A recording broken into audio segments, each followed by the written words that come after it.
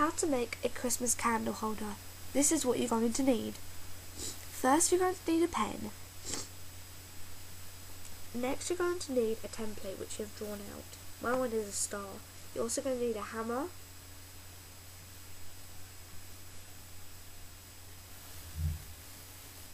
a nail, quite long and quite thick as well, and a tin. This tin needs to have all its labels taken off and needs to be cleaned.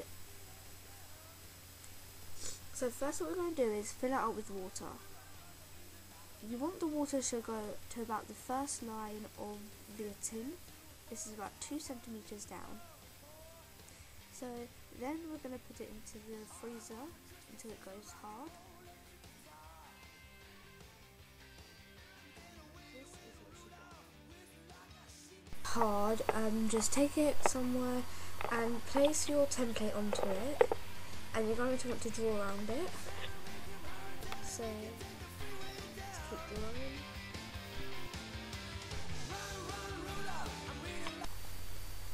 When you are finished, it should look something like this. Okay. Now that you've drawn out your design, you can start hammering the holes that the light will shine through. So take your hammer and your nail, put your nail at the top of your design and start hammering through until it makes a nice round circle for the light to shine through. Wobble it out. Now this is what it should look like.